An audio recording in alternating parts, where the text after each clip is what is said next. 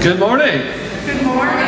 It is great to see you this morning. It's great to be here together, to gather as God's people in this place, in this time. We are here to grow and make disciples of Jesus Christ, to grow our own faith and to help others as we all travel this journey of faith together. So let's go straight into the call of worship this morning, which is found in your bulletin from Psalm 33. Our soul waits for the Lord. He is our help and shield. For our heart is set in Him, because we trust in His holy name. Let your steadfast love, O Lord, be upon us, even as we hope in you. Let us pray. O Lord, will your steadfast love please be upon us in this time and in this place as we gather as your people. We are hoping in you. You are our only hope. So we've come to worship you. We've come to give you our minds and our hearts, our bodies and our souls. We wait for you, and we know that you are our only help. You are our only shield. So our hearts are glad in you. And Lord, if we are finding a hard time, having a hard time finding our hope in you, will you re-enable our faith this morning? Will you re-energize our spirits by your Spirit? Will you please be with us that we might experience you in a fresh and powerful way this morning? We pray in Jesus' name. Amen. Well, this morning we'll do something a little bit different, and we'll sing two hymns together. So let's stand, if you're able, and turn to hymn number 250, Marvelous Grace of Our Loving Lord, and then just a couple pages over from that, when we are finished with that, at 254, What Can Wash Away Our Sins? But let's begin with Marvelous Grace of Our Loving Lord, hymn number 250.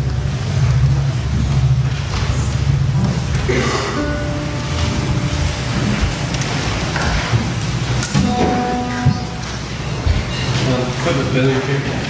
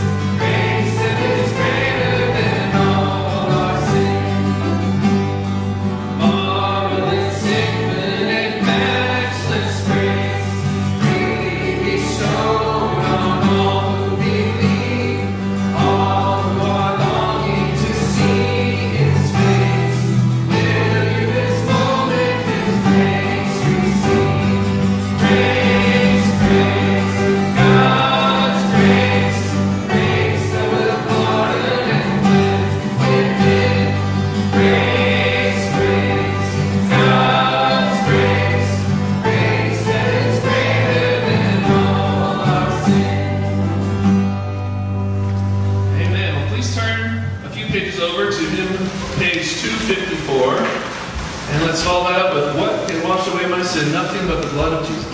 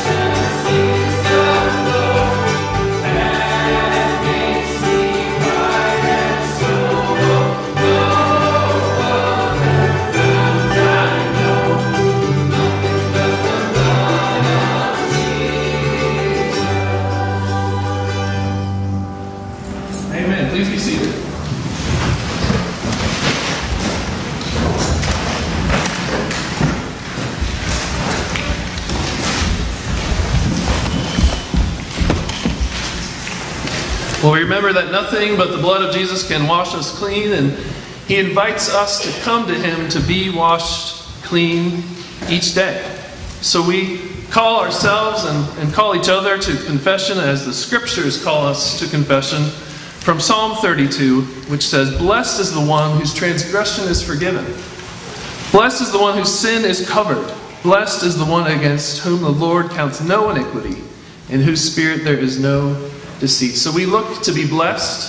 We look to be blessed by the Lord to cover over our sins. So let's take a few moments of silence to confess our individual sins before the Lord at this time.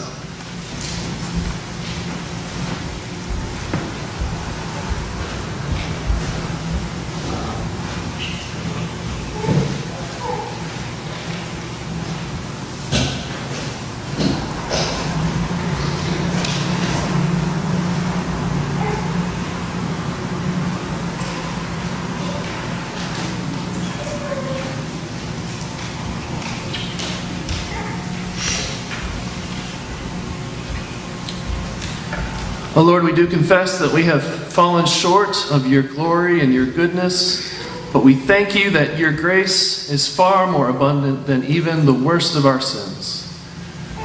Thank you for your forgiveness, that we are assured of forgiveness as we read in your Scriptures, which says, "When I acknowledged my sin to you, I did not cover my iniquity. I said, I will confess my transgressions to the Lord, and you forgave the iniquity of my sin." Thank you, Lord, that you forgive us our sins and make us right with you. Help us to keep on confessing to you so we could draw ever closer to you each day. We pray in Jesus' name. Amen. Let's take up one more song at this time. It's found in your bulletin and the insert, "You Are My King, Amazing Love."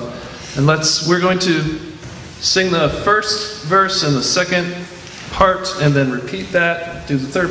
Hopefully you can catch. I know these songs get you need a roadmap for these songs, but we'll do the first section, the second, and then first and second again, and then the third part, and finish up with the second part. So let's stand together if you are able, and let's sing "You Are My King, Amazing Love."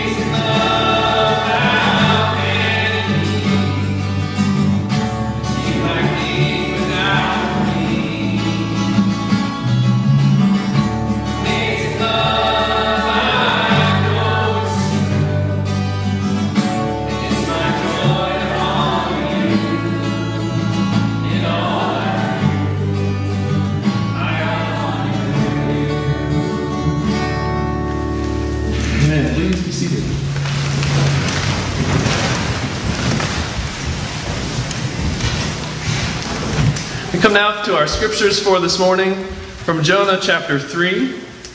We have our insert for you if you would like to follow along there, or open up the scriptures as you may have them to Jonah chapter 3 verses 1 through 10. It just went down like a foot. All right, Jonah 3, 1 through 10. Then the word of the Lord came to Jonah the second time, saying, "Arise, go to Nineveh, the great city, and call out against the message that I tell you." So Jonah arose and went to Nineveh, according to the word of the Lord.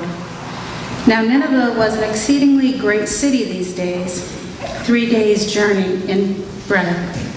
Jonah began to go out to the city, going a day's journey, and he called out, "Yet 40 days, and Nineveh shall be overthrown." And the people of Nineveh believed God. They called for a fast and put on a sackcloth, from the greatest of them to the least of them. The word reached the king of Nineveh, and he arose from his throne, removed his robe, covered himself with a sackcloth, and sat in ashes. And he issued a proclamation and published through Nineveh, by the decree of the king and his nobles, let neither man nor beast, herd nor flock, taste anything. Let them not feed or drink water. But let man and beast be covered with sackcloth, and let them call out mightily to God. Let everyone turn from his evil ways and from the violence that is in his hands. Who knows? God may turn and relent and turn from his fierce anger so that we may not perish. When God saw what they did, how they turned from their evil ways, God relented of his disaster that he said he would do to them, and he did not do it. Thank you.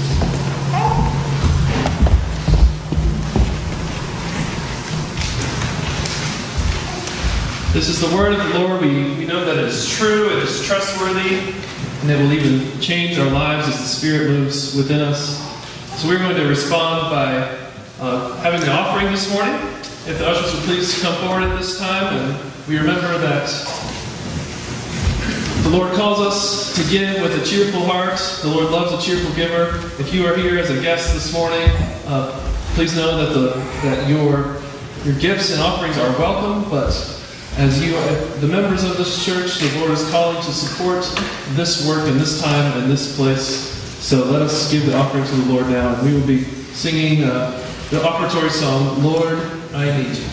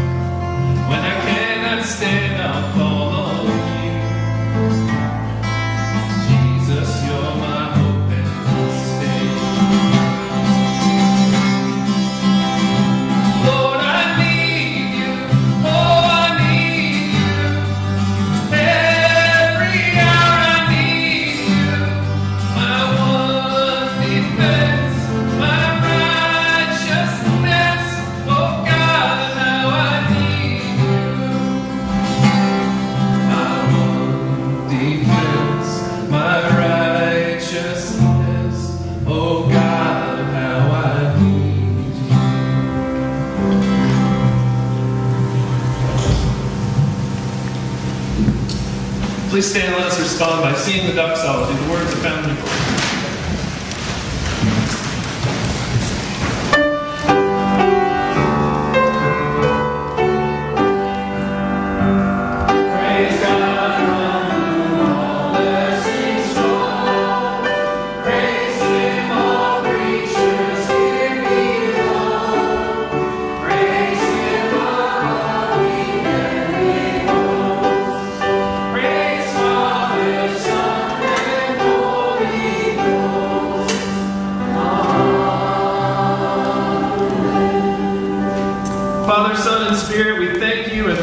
you that you are our God, and we are your people. So we respond this morning with thanksgiving, and by giving a bit back to you what you have given to us. Will you use these gifts for your kingdom and your purposes here and around the world, we pray in Jesus' name. Amen. Please be seated.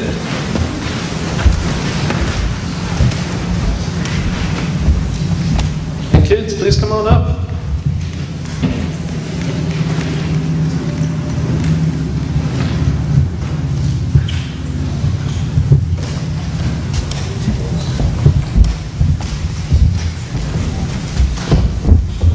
All right, have you ever had the firemen come to your classroom when you were at school?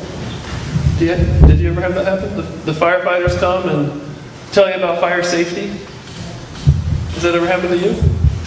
Yeah. Do you remember what they said? Did they tell you something like, if your clothes ever catch fire, what you should do? Do you remember? It's a cool phrase. Do you remember it? Did they teach you? No? Yes? Start thinking about it. Does anybody around here know what the... Stop, drop, and roll. Have you heard that before? Right, because if your clothes are on fire, you just don't want to just stand there. And if you run really fast, maybe it would get worse. So what you do is you stop, if you're standing up, and then you drop on the floor, and you roll. So that helps put the fire out.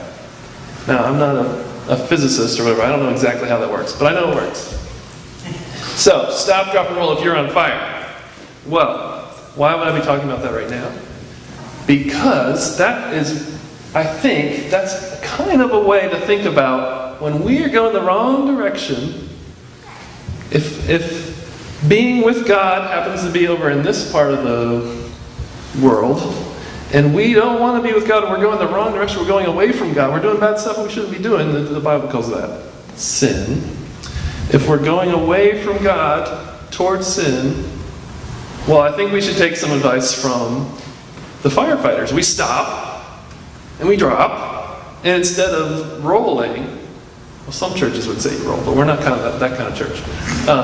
We stop, drop, and pray. I was trying to think of something that rhymed with roll or start with an R, but it didn't really work. So stop, drop, and pray. If we're going the wrong way, like if you heard Rhonda telling the story of the Ninevites that Jonah came to talk to, Jonah said, 40 days and your city's going to be destroyed.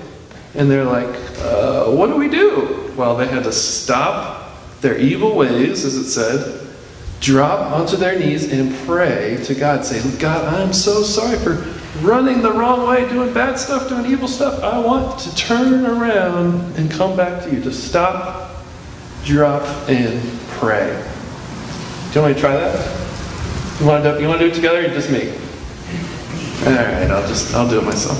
So, we're going this way, Our good relationship with God is over here, right? And doing stuff we shouldn't be doing is over here. So we're going the wrong way. Well, what do?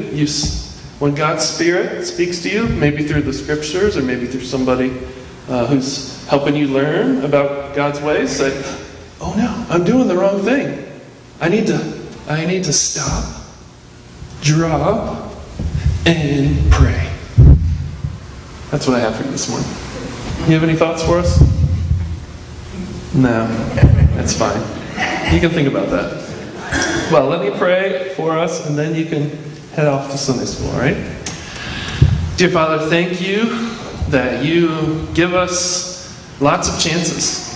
You give us second chances and even more than that. So, Lord, when we are wandering from you, help us to stop. And help us to drop to our knees and to pray to you, so that we wouldn't go the wrong way and be separated from you, and that we would come and be close to you like you would have us to be. So I pray for the kids here and the kids in this church and the families and the adults and everyone here, that we would all come back to you more and more. We pray in Jesus' name. Amen. All right, kids, thanks for coming up. We'll see you soon. And Katie. Katie. Can we all welcome Katie back?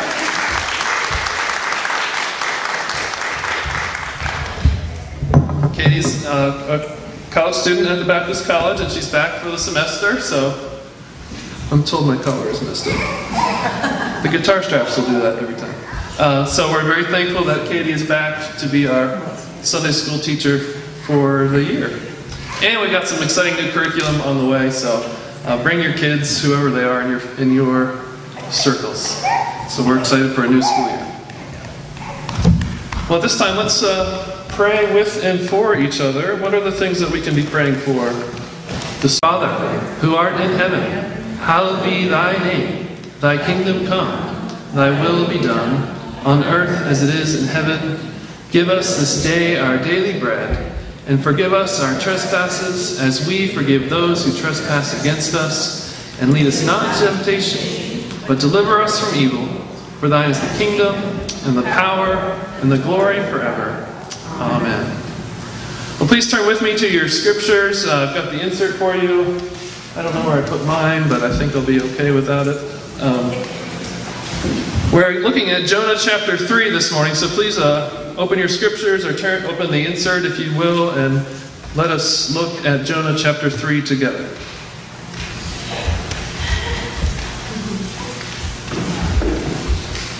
Excuse me there. We already looked at Jonah chapter 1 and 2, and Jonah's a relatively famous story of the prophet who was not such a good prophet. He was running the other way. God cornered him by having him be swallowed by a giant fish, and then he prayed what I'm proposing is somewhat lame prayer of repentance, and then he was spit back up on the land, and now God is giving him his proverbial second chance. So as we look at what does it look like to repent? Jesus used this word repent, and the scriptures use this word repent, which means basically turn around. And Jonah is calling the people to turn around. Jonah himself was called to turn around. And maybe this morning we too are being called to turn around. It's a little bit like if you're in your house, you're watching TV or surfing the net or whatever, and somebody calls and says, hey, there's a gas leak. Okay, that's a problem. Okay, there's a gas leak and there's down power lines. So we've got lots of gas everywhere and we've got sparks everywhere. And you're just watching TV and like, yeah, whatever, that's fine. And they're like, you're just giving me the news from like across town, right? Like, well, no, there's a gas leak and there's down power lines right next door. Okay, you're kind of ratcheting up the urgency here, right? Somebody is giving you some information that really needs your response. And sometimes God sends His Holy Spirit to do just that to us. Hey, you might think you're doing okay today, you're just hanging out, but there is a dangerous situation that you need to respond to. And that's what was happening with Jonah and with the Ninevites. And so Jonah delivered the short, what I've heard called, and I will share with you, the shortest and vaguest sermon in the history of all sermons. This is the shortest sermon ever. It's 5 words in the Hebrew, and I think in our English translation it's like 7 or 8 words, right? 5-word sermon, and it's very vague. All he says is, in 40 days, Nineveh will be overthrown. Now, he leaves out any mention of God. He leaves out any mention of grace. No repentance, no forgiveness. Just, you're all going to die. And I'm going to pop some popcorn, go up on the hill, and watch it happen. Which we learned in chapter 4. We'll get to that later. It's not a very cheery or helpful sermon, is it? You're going to die. See you later. You could sort of figure, okay, maybe he said something more than that. But the text doesn't really say that, so we don't really know exactly if he said more than that. Maybe, but we're told the bottom line of what happened, though. And this gives me, as a relatively new preacher, it gives me a lot of comfort. He gave the lamest sermon ever, and the revival just, boom, broke out. The whole town. Like, well, okay, God, It's not really about the preacher. It's about God's Spirit moving in people. And some miraculous way, God's Spirit moved in this town, and we later learn is 120,000 people in this town. Oh, by the way, it's probably the greatest city of that time. This is probably like the greatest city of that era. And the most evil city of only one in history as far as the atrocities that they've committed. But what is the bottom line of what happened? And the people of Nineveh believed God. Now, some of us, if you hear the story of Jonah, I've mentioned this before, like, I don't know if I can really believe the story of Jonah. I mean, come on, that's not very scientific.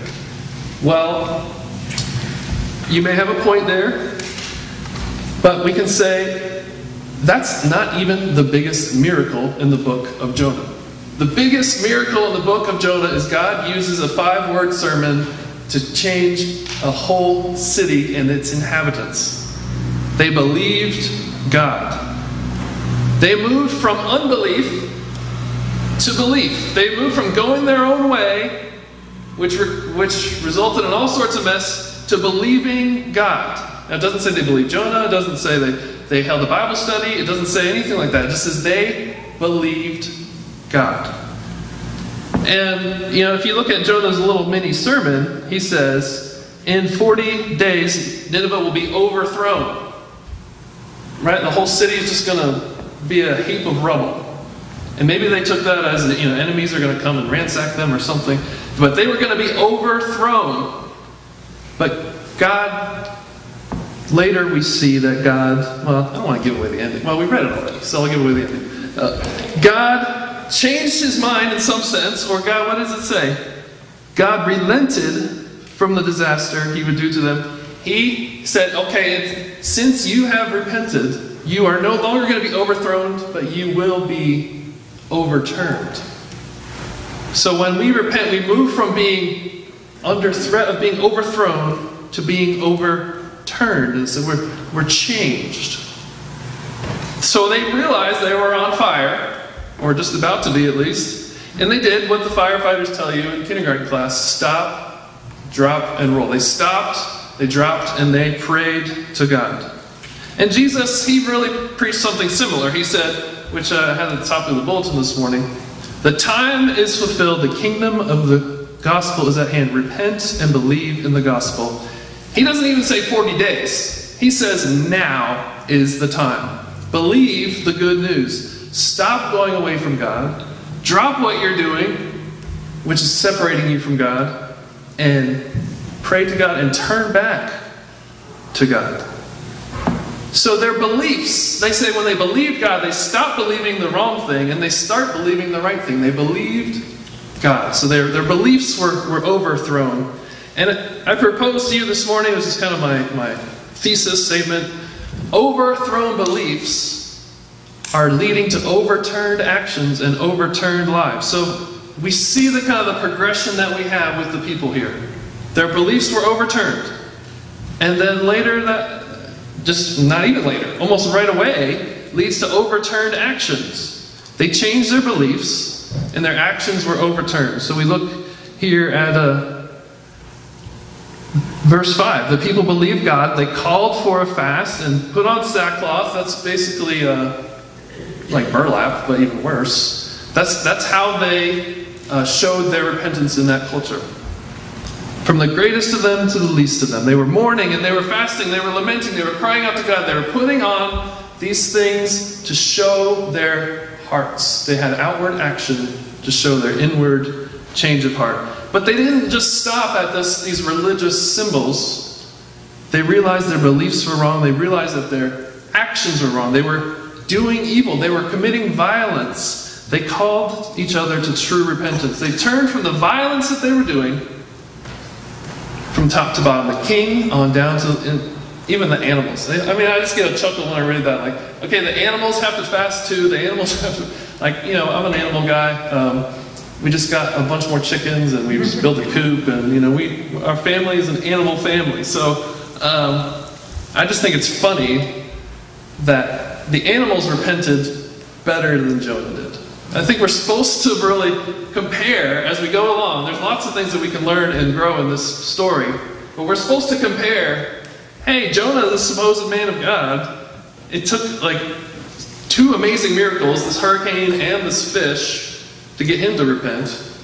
And you got these supposedly evil people. They were evil people. They used to skin their enemies alive and do all these horrible things. They were legendarily horrible. And 5 words and they repent. And the animals do. It's funny.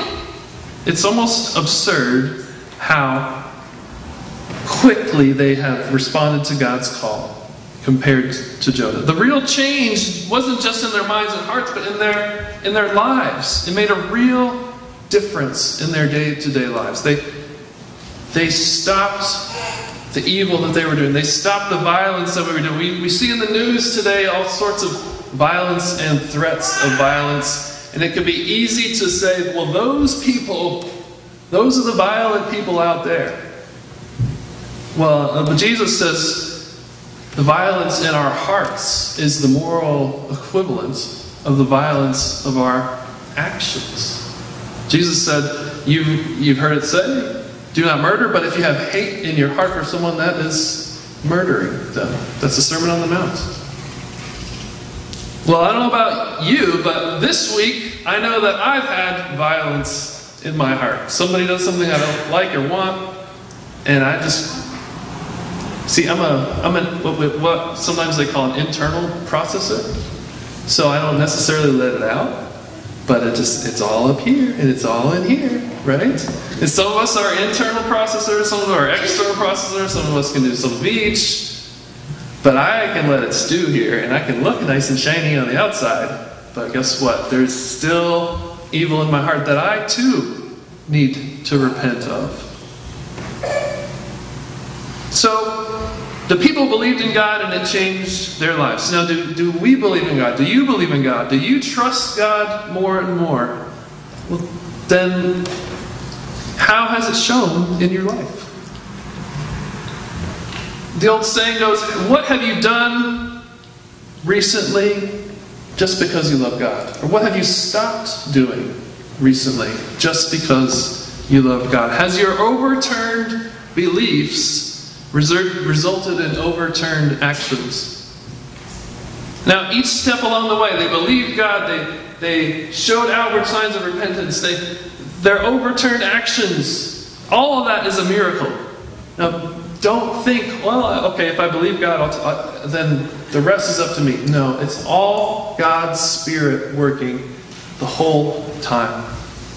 Whether our own internal violence or external violence is aggressive or passive, or we participate in systemic violence, we all, according to Jesus, have something to repent of. And that will lead to, thirdly, our overturned lives. Now, famously, God gives Jonah a second chance. Right? Jonah did the exact opposite of what he's supposed to do, and God gives him a second chance. God gives the Ninevites a second chance. God gives you a second chance. So the question is, are we going to be overthrown as the kingdoms of ourselves that we continually build up one way or another? Is the kingdom of me going to be overthrown? Or is it going to be overturned? Overthrown sounds a little more dangerous than overturned. God's glory, as the scriptures call it, God's amazingness, God's beauty, God's wonderfulness is so much more amazing in mind and heart exploding than we can ever imagine. So, He's so perfect and good, He has every right to look at the kingdom of me and say, I need to overthrow that. He has every right to look at the kingdom of us, of you, on your own, and say, that needs to be overthrown. God has every right to come to Jonah and say, you need to change. God has every right to come to the Ninevites and say, you need to change. Now, the Ninevites were legendarily evil. Jonah was not that much better.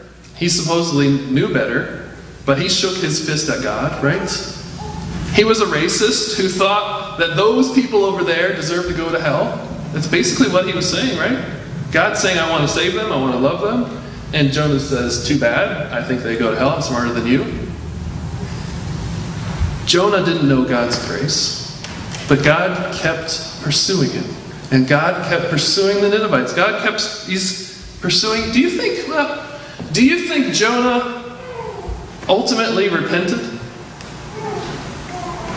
If we read the rest of the story, we'll finish the story next week. Jonah is still a jerk. Jonah's still a big fat jerk in chapter 4. So we're kind of left hanging. Is Jonah a good guy or a bad guy? How many chances do you think God gives? I'm really glad that God gives lots of chances. He doesn't always give lots of chances, but He often does. So what about you? What about me? What part of you?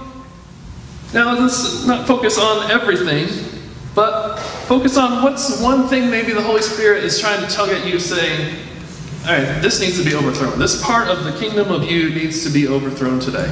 Because this part of the kingdom of you is separating you from God today. And God doesn't want to be separated from you. That's why He came to die for you, so you can be closer and closer to God and live out who you really should be. What part of you needs to be overthrown today? We have a handy guide in the scriptures. It's found in Exodus 20. It's called the 10 Commandments. What part of you needs to be overthrown today? Well, the 10 Commandments say there's no other gods before me. There's no idols. There's honor your father and mother. Don't murder. Don't commit adultery. Don't steal. Don't lie. Don't covet. Don't do justice. And then we go later in the scriptures. Do justice. Love mercy. Walk humbly with our God. What is the thing in your life today that's causing separation from God? It's very common in our culture. It's very common in our culture to look over things that separate us from God. Like using the Lord's name in vain, for example. Saying, OMG, so to speak. Or, that's a small, well, we can think, from our perspective, that's a small thing. That's not a big deal. But God says clearly, honor my name. That's one example. Treating each other harshly. Jesus said that's a form of murder. What are those things in our life? What's the thing? You can even just take a moment of quiet and say, Holy Spirit, show me what is separating me from God right now. And give me the strength. Help me to stop and drop to my knees and pray to you. Thanks be to God that He doesn't show us this all at once, or we would probably die of a heart attack or aneurysm. Because He is gracious with us. He brings us along one step at a time. Now the Ninevites repent. Clearly the Ninevites repent, but does Jonah? Do you? Do I? Some days yes, some days no. But sometimes the Spirit breaks through even the hardest of hearts. Now, do we all realize that if you go your own way without trusting God, you will be overthrown? Now, when Jonah said, in 40 days the city's going to be overthrown, that sounded like a promise. That was more like a threat. And it was actually more of a warning. So God gives us a warning too. And a warning is helpful because if there's a gas leak and down power lines, you want that warning. Here's the difference between us and the Ninevites, though. We have one pretty amazing difference. Did you notice the beginning of verse 9? The king says, who knows? Maybe God will relent and turn from His fierce anger. He doesn't know. He doesn't know what God is going to do. We, on the other hand, who are in Christ, who can read the scriptures and who the Spirit can teach us in our hearts, we know. We don't have to say who knows, because Jesus died for our sins, and He promises, if you repent and come to me, you will be forgiven. So even when we think of this weighty thing of what's holding me back, we still have a chance to give thanks and say, yes, Lord, thank you so much. You can overturn my life. I'm tired of building the kingdom of me. I want to live for your kingdom. Maybe your life is overturned and being more and more overturned. God gives second and third and fourth and umpteenth chances. If we are in Christ, we are forgiven ultimately. And thanks be to God for that. But there are still those things of the kingdom of me that God wants to tear down so we can be closer and closer to Him. If you have not yet given your life to Jesus, not saying, yes, Lord, you are the King of heaven and earth, and I am sorry for running away from you, from doing all these things. Please forgive me. That's your entrance into the kingdom of God, where you can turn from the kingdom of you. So instead of being overthrown, ultimately, you can be overturned and have new life. So, brothers and sisters and friends, let's give thanks to God that the true God of heaven and earth loves you so much that He wants to give you more and more chances. On our own, we stand destined to be overthrown, but God gives us the chance to be overturned instead. Through faith in Jesus Christ alone. Jesus, when He died on the cross, He, in a sense, was overthrown. He was lifted up and crashed down so we could be lifted up. Turn to Jesus, perhaps for the first time, perhaps for the 1000th time, to live out the overturned beliefs, the overturned actions, the overturned lives that you've been given. We've been given God's grace so we can lead overturned lives. Will you come to Him more and more today? He loves you so much. Let's pray. Oh, Father in heaven, thank you that you love us so much that you give us more than one chance. And we ask you, Lord, to continue to work in our hearts. Lord, maybe we have faith in you that you have given us for many years. Or maybe we're not there yet. Or maybe we're somewhere in between. But help us to turn from our own way and to turn back to your way more and more and more. Thank you that you had mercy on the Ninevites, you had mercy on Jonah, and that you have mercy on us because of Jesus. So would you please impress these things on our hearts and on our lives? We pray in Jesus' name. Amen. Well, please stay with me and let's conclude our service by, let's see, I don't have my bulletin. 434, according to the hymn thingy. What's the name of the song? What a friend we have in Jesus. One of my favorites. That's probably why I picked it. 434. What a friend we have in Jesus. Please stand if you're able, and let's conclude our service with this song.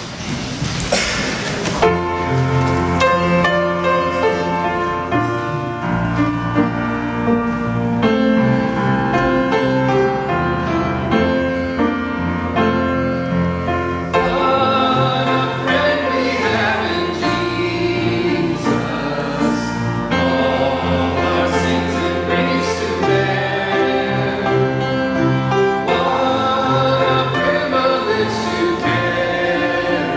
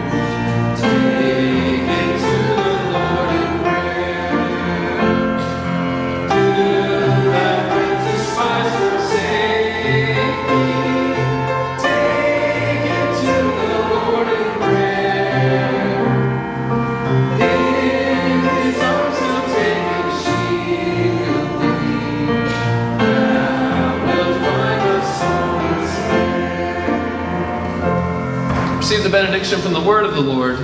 Now to him who is able to do far more abundantly than all we ask or think, according to the power at work within us, to him be the glory in the church and in Christ Jesus throughout all generations, forever and ever. Amen.